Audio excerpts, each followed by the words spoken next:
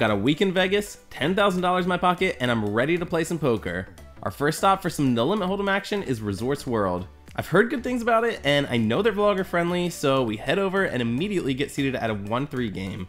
We buy in for the max of $300 and pick up the blinds back to back in our first 2 hands. That's when the dealer says, I don't think I put a flop out in 13 hands. My camera didn't catch it, but he goes on to say that he hasn't dealt a flop in the past 15 or so hands. Not a very good sign for a game.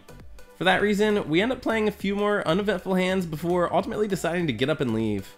Given all the good things I'd heard about the Resorts World poker room, my short experience there was pretty underwhelming. Maybe we just didn't go on a good day, or maybe we went at the wrong time, but if you've played here, I'd love to hear in the comments what your experience was like. In any case, we book a small win of $24 and head out in search of a better game elsewhere. It's not too long before we find ourselves at the Bellagio. I've seen a ton of other vlogs from this venue and I'm super excited to check it out. It's clear as soon as we get here that this place is hopping. It doesn't take too long to get seated at a brand new 1-3 game and we buy in for the max of $300 again. This table is really friendly, there's a lot of fun social interaction going on, and I've got to say, it's one of the softest tables I've played at in a long time. There's a handful of players that admit that they've not played live before, or they've at least not played live in a casino, only at home games. 10 minutes in, we've got pocket 3s under the gun. There's been a lot of limping, and I opt to limp in cheaply as well. There's one more limp behind, the small blind completes, and the big blind checks. We've got 4 players to the flop, which comes down 9 ace queen rainbow. The blinds check, and I make it $10. The other limper min raises to 20, and it folds back to us. We're definitely behind here, but it's such a weak raise that I feel like we might be able to steal this pot on the next street, so I make the call. The turn brings the 8 of clubs, I check, and as expected, he bets out for $35. I put in the check raise, making it 95 total. He doesn't think too long to throw his cards in, and we take it down with what was likely the worst hand.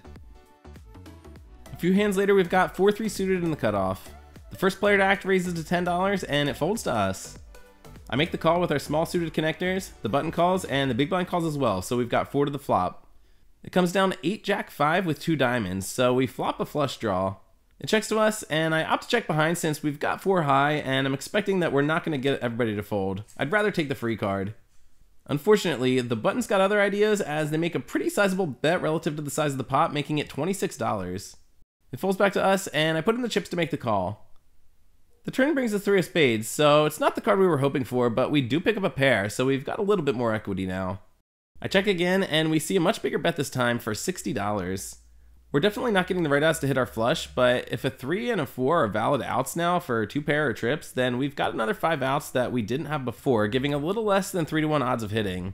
We're not quite getting the right pot odds at about 2.5-to-1, but if we improve and get another bet on the river, then we've got the right implied odds, so I finally decide to call once more. The river brings the 4 of clubs, so we spike 2 pair on the river. Maybe I should be betting here since we've made our hand. Granted, it's not the one we were looking for. However, I felt a little safer going with a check, intending to call a bet. We get a quick check behind though, and I give our opponent the bad news. Our 2 pair is good, and we take it down. The very next hand, we've got ace-king offsuit, and we're sitting in the hijack. Folds to us, and I make it $11. The small blind deliberates before making the call, and we're heads up to the flop, which comes down 4-4-3 with 2 spades. It's a pretty good board for us to c-bet and probably take it down, so when our opponent checks, I put out a bet of $13. The small blind taps his chips a bit before finding a call, so we're off to the turn. The turn brings the 6 of clubs, which isn't the best card since if our opponent peeled with a draw of some sort, this card could be in their range. He checks to us again, and I check back just hoping to get the showdown at this point. The river brings the jack of hearts, and the action goes check-check. I show our ace high, our opponent flips up queen 7, and our hand is good. A half hour later, we're under the gun, and I straddle for $6. There's a raise to $15, and 2 other players call. We're closing the action, and we've got a pretty bad hand with 3 deuce offsuit, but it's only $9 to win 40 with the idea that it's an easy hand to get away from unless we flop big, so I put in the chips to call. I check dark, and the flop comes down queen ace 5 with 2 clubs. The pre-flop raiser c-bets for 20, and the player on his left calls. We've got a gut shot, and our implied odds are huge if we hit, so I end up calling as well.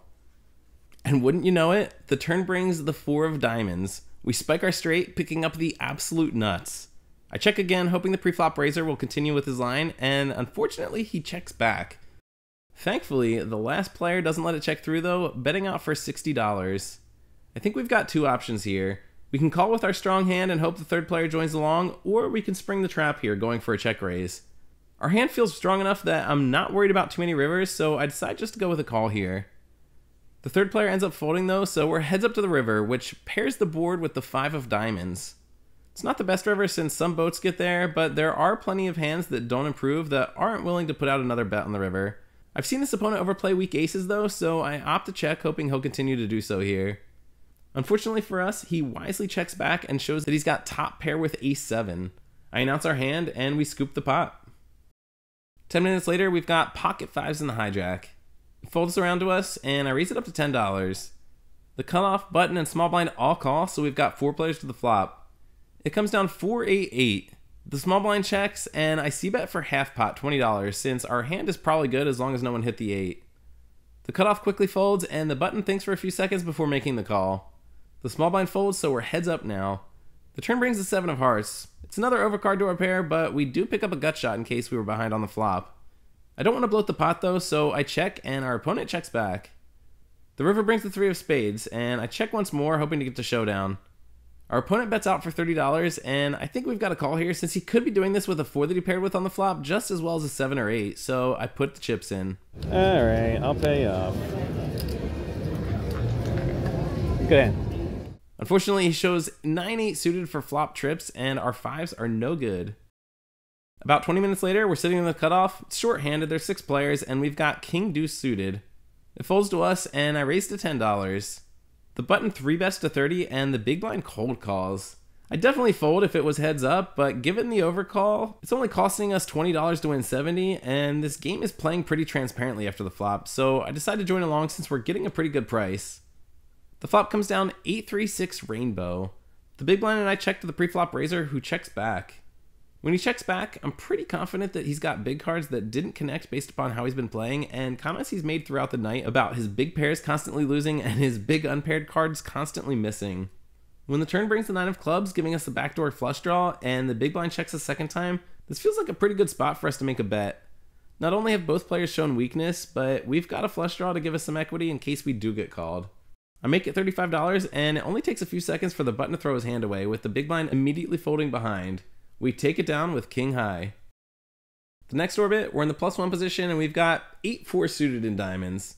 I've been playing a bit looser as I've warmed up to the table and have a pretty good read on how everyone's playing, especially post-flop, where I've been able to steal a lot of pots at this point since it's been pretty clear when my opponents have been afraid of certain scare cards throughout each hand. Given my comfort, I raise a hand I'd normally fold here, making it $11. Just the cutoff call, so we're heads up. And we get a pretty good flop when it comes down 3-10 deuce with 2 diamonds, giving us a flush draw along with some backdoors. I lead for $15, and our opponent doesn't take too long to call. Unfortunately, the turn doesn't help us when it brings the 7 of hearts. I continue the story though as the aggressor, making it $25. This particular opponent makes a play I've seen him make a few times before, where he min raises to $50. I don't think he'd do this without at least a pair, meaning that we're drawing specifically to a flush. And with it only being $25 for us to call, we're getting 4-1 odds on a call, which is definitely giving us the right odds to call to hit our hand. I make the call, and while the dealer's collecting the chips, I think that this is a great spot to check dark, with the idea that I don't want our opponent to know what we would have done regardless of whether we make our hand or not. And we get a pretty great river in the form of the 9 of diamonds, giving us our flush. And things get even better when our opponent grabs a $100 chip and tosses it across the betting line. We're definitely raising here, but the question is how much to raise and how long to hesitate before putting the bet out. Our opponent's pretty deep at this point, and he's shown respect a few times to the extent that I don't think pushing all in is appropriate. Instead, I decide to make it about 2.5 times his bet, making it $260 in all. It sounds like he was trying to bluff us, as he says, "Put me on your luck." yeah. Though maybe it wasn't a complete bluff, as he goes on to contemplate for another minute or so. Eventually, he relents and throws his hand away, and we take down another one. It's been a friendly game, so I show my hand to make him feel better about his laydown. We win a few small pots over the next hour, but nothing very interesting until we pick up 2 black 10s in the cutoff. There's one early position limp from a player who's limp raised a few times early in the session, and it's been a bit of a running joke at the table since then. Everyone else folds to us, and I raise it up to $16. It folds back to the limper, and I joke with him saying, You hadn't limp raised in a while, so I thought it might be safe finally. Well, for you, just gonna have to. Oh, all right. Doubling my bet. Yeah. All right. I know you're not gonna fold. He doubles the bet, and I make the call, so we're heads up to the flop. It's a pretty good one for our hand as it comes down 8 high. Our opponent checks to us, so I tell him, Do the same bet. he shuffles his cards for a moment before throwing his hand away, and we win a bigger pot than we probably would have without unintentionally goading him into limp raising us pre-flop. About 15 minutes later, we've got king 6 suited and diamonds in the cutoff. There's a $6 straddle, it folds to us, and I raise it up to $16 in position. The big blind and straddle both call, so we've got 3 players to the flop. It comes down queen jack 5 rainbow, so we miss the board, but it's a pretty good one for us to c-bet since it definitely hits our range. So when it checks to us, I make it $25. Just the big blind calls, and when he does, I'm pretty sure he's probably got at least second pair given how he's been playing. The straddle gets out of the way, so we're heads up to the turn. The turn brings the 5 of diamonds pairing the board. We pick up a flush draw now, and when our opponent checks again, I'm inclined to take the free card since I don't expect to get a bet through here. You're scaring me. I don't think I've ever seen you call a bet on the flop. The river brings the miracle 4 of diamonds, giving us the backdoor flush. I was gonna go for the check raise because she said to. And I was rightfully scared. Now I gotta lead out. 40%. He makes it $40, and I come back with... Well, now I feel like I should bluff raise. Like this is my chance, right? Yeah. Like the 5, like 5 is in my range. Like, I could have queens full and I'd be like, oh, fuck, he's got quads. Yeah, that might be the case. I'm making 100.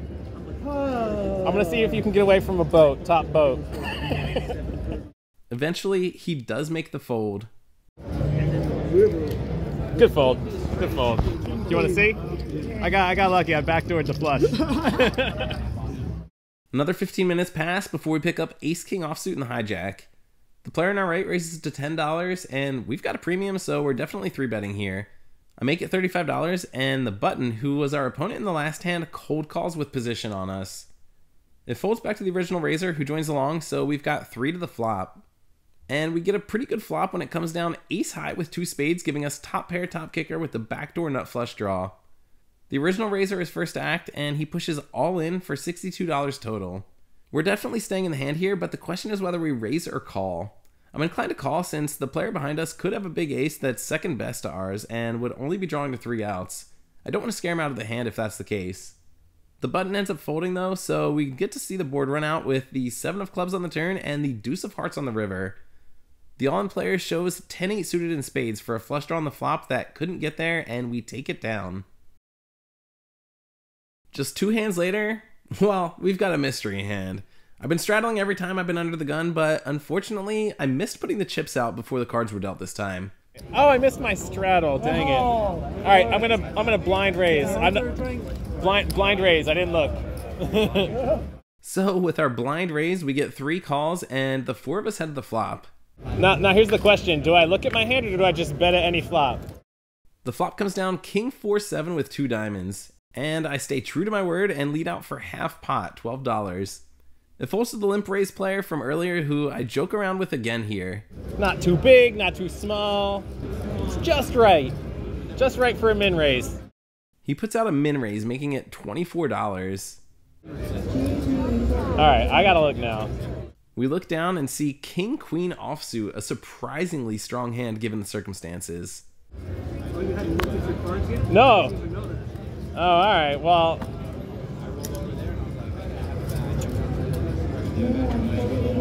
Okay. Well, I think I might 3-bet and make it interesting. Let's see. You made it 25. There's 24. Let's see. What should I do? All right. I'll make it 64. Really? So you must have flopped a set then. Limped pot.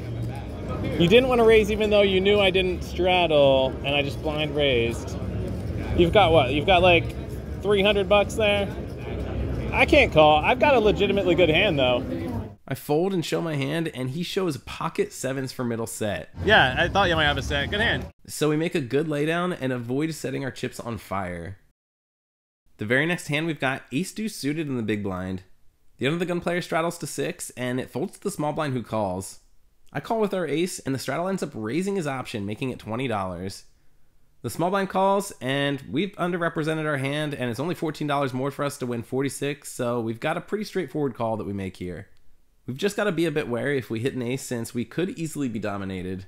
And of course, the flop comes down ace 4-3 rainbow, putting us in exactly that predicament. We both check to the straddle, who c-bets for half pot, making it $30. The small blind folds, and we've got top pair along with a gut shot, so we definitely can't fold at this point. I put in the chips to call. And the turn's a pretty good one, as it comes down the 5 of clubs, hitting our gut shot and giving us the wheel. I check to our opponent again, and he quickly checks back. The river brings the queen of spades, and given the action, I think we could definitely get paid off here by any big ace our opponent might be holding. I lead out for $100, and he doesn't think for too long before throwing in a chip to call. I announce our hand, and unsurprisingly, it's a good. Almost an hour later, this really interesting hand comes up with a situation I haven't run into before. We're under the gun with ace-4 suited. I play this hand a little atypically, limping in, which I've only tried to do 1 or 2 other times all night. The player behind us limps in as well, and the hijack raises it up to $15. It folds back to the big blind who calls, so I call as well, expecting the other limper to join along, which he does. We've got 4 players at the flop. It comes down jack 5 deuce rainbow, so we flop a gut shot, and it checks to the player who limped in behind us, who now decides to make a pretty weak lead for about 1/4 pot, $15. The pre-flop raiser folds, and the small blind calls. I decide to peel once, thinking that we've got an overcard and a gut shot, and given the weak bet, we might be able to make a play for the pot if a scare card comes. The turn doesn't improve our hand as it brings down the queen of clubs, but I would call it a scare card if our opponent was betting with top or second pair on the flop. The small blind checks, and I decide that this might be worth betting at to see if we can steal the pot at this point. This is where it gets interesting. As I'm reaching for my chips and counting out a stack to bet with, you can see the dealer turns over the river, the deuce of hearts, even though I haven't acted. I didn't notice that she'd done this since I'm focused on counting out my bet for the turn still, and I put out a bet of $40. Wait, what happened? The turn didn't check around. No, I didn't do it. I was betting. No, I was betting on the turn. There was no check. You're right, but she made it. I didn't act. Well, here's the, I wasn't betting anyway. I have a pair of 8s. I know they're no good. So I was up. Should we call the floor? Just to, I don't know what's supposed to happen. If you want, you could, we'll get the floor anyway, but if you want, you can take it back. I've got 2. The player on my left goes on to say that he motioned to check without realizing that I hadn't checked, and that's what the dealer saw, thinking that we checked around. The floor ends up coming over, and we explain the situation, and it gets even more awkward at this point as the player on my left says that the deuce on the river helped him. I feel bad since now I know what he was betting with, which isn't information I was intending to draw out of him, and the floor ultimately rules with... He didn't get a chance to that river's going to come back. So the bet is... Move the deuce back. It's going to be out of play. No. Does that get shuffled back in? Yes. Yeah. Well, I was going to fold now, but the deuce really helped me. Yeah, I'm going to fold. I apologize to him for any confusion caused on my end and offer back whatever he's put into the pot at this point, but he doesn't take me up on the offer. I felt kind of bad about how this played out, but I think I felt even more bad knowing that the deuce would have ultimately helped my opponent had the turn action checked through, and hearing him say so confirmed that my bluff on the turn was the right play. On the other hand, I feel like I was in the right to protect my action on the turn, regardless of whether I was bluffing or had a legitimate hand. I'm curious what you guys think about how this played out. Was I in the right to call the floor over the action that transpired, or should I have just treated my bet as the river action, which was never my intention? Let me know in the comments below what you would have done in my shoes. 3 hands later, we've got Queen Jack offsuit in the button.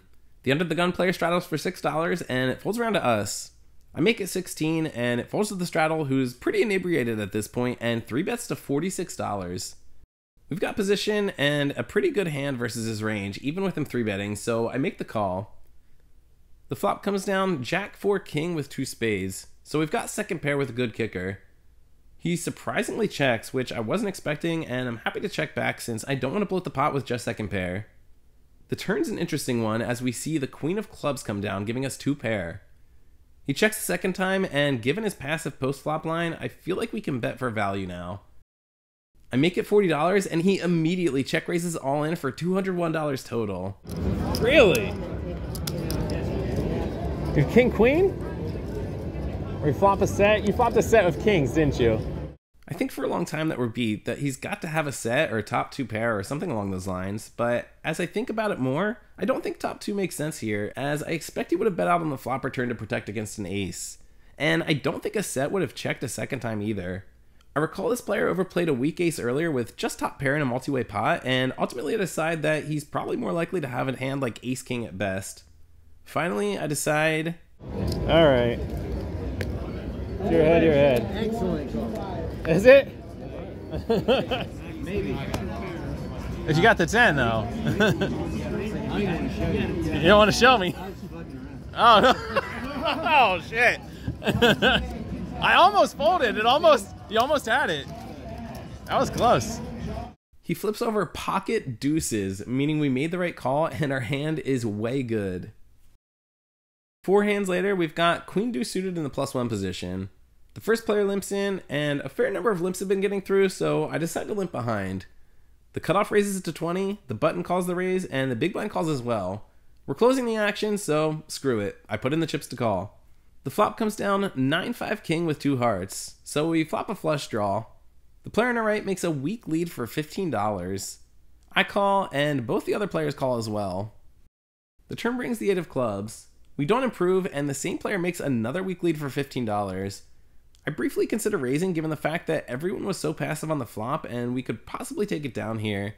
However, I ultimately decide that we're probably not going to get raised if we call on this turn since it doesn't change too much and we're getting a good price, so I just go with a call once again. The player behind us calls and the last player pushes all in for $97 total. The original better folds and it's back on us. We've got to call $82 to win $283, so we're getting about 3.5 to 1 odds on a call. We're technically not getting the right odds to hit our flush, so it's actually a bad call assuming we're behind, but it ultimately doesn't stop me from putting the chips in. The player behind us folds, so we're heads up to the river. You're ahead. And like within 2 hours, I got a draw. Bill called up You're not? and said, I can't win the bet. I'm on the way to the diner. Send Marcia with me. No bear. And pick up the money. You hit the 7? So I Oh my god. Soul Food Diner. He flips up 10-7 of hearts, meaning we were going for the same flush draw and we were ahead on the turn, but he rivered a pair to take it down. 10 minutes later, we've got the last interesting hand of the night. We've got queen 10 suited in the hijack. The under the gun player straddles to 6 and it folds to us. I raise to $20 and both the small blind and the straddle call, so we've got 3 players to the flop. It comes down ace queen 10 with 2 diamonds, so we flop bottom 2 pair, though we get a bit of a scary action flop here. The straddle checks to us, and I c-bet a bit on the bigger side given the coordination of the board, making it $40. The small blind folds, and the straddle now check raises, making it $100 even. I ask how much he's playing for, and he's got another $350 or so behind. We're really only worried about ace-queen, ace-10, and king-jack here. The way this guy's been playing, I expect he would have 3-bet ace-queen, and I feel like he probably would have waited till a future street to check raise with a hand as solid as king-jack. His bet doesn't exude too much strength either, as I think if he was worried about any of the draws out there, he would have made the bet much bigger. There's a lot of pair plus draw hands that he could be making this move with as well, and ultimately I think we've got the best hand versus a lot of hands he could be doing this with. Perhaps my thinking's flawed, but I just feel like we've got to protect our hand versus those draws, and I decide to throw out a chip and declare... All in.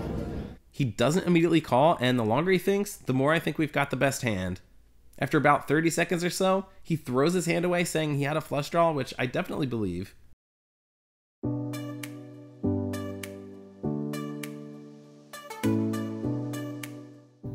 Alright, y'all. So I'm so exhausted. It's very late. For me, it's like almost 2 o'clock here, 3 o'clock in my normal time zone, and I turned 40 last month. I'm old as hell, so my bedtime is much earlier with the kid and all. Anyway, I'm so tired. I forgot to record my results while I was at the casino, so I'm doing it here in the hotel room. So pretty great session, one that I definitely needed. You know, I've mentioned on various different forms of social media and in comments and things like that, that after hitting my 25K bankroll challenge that I've had pretty big downswing. Like in all, you know, I lost about 5,000 after that. Like I won't get into it, but a lot of, like, yes, bad play for sure. I'm not denying that. But there were like so many terrible, like, felt like bad variance spots, like bad. People hate to hear about bad beats, but like just felt like bad beat after bad beat, like people hitting gut shots against sets, like shit like that. But anyway, like end result down 5,000. Been feeling a bit demoralized on the playing of poker and the publishing of the vlog, but so very happy with the win from tonight. So bought into the 1-3 game at Bellagio for 300, cashed out for a little over 1,300 for a win of a little over 1,000 in the span of 5 hours. So $200 an hour, and I gotta say, after playing in Texas for so long, it's quite a reminder, like how much you actually pay for rake. You know, if I had won the same hands in Texas and then paid my hourly rate of $10 an hour, I feel like I would have won quite a bit more, probably a couple $100 more in all with how much came out of the rake. Pretty much any significant pot that was, you know, like a pot that's $50 or more, $5 comes out automatically, and that adds up fast. So pretty interesting to see that the you know, it feels like you're paying a lot when you're in the Texas poker rooms, paying the hourly rate, but in all, like, as long as you're not just card dead the whole time, it averages out. You're paying less at the card rooms in Texas than you are to the casino rake in Vegas or elsewhere. So anyway, kind of going on a tangent, but great result for today for the cash game. I'm not sure what tomorrow's going to bring yet, but stay tuned for the next episode and we'll see. Thanks a lot for watching. Hit the like and subscribe, and we'll see you on the next one. Take care, y'all.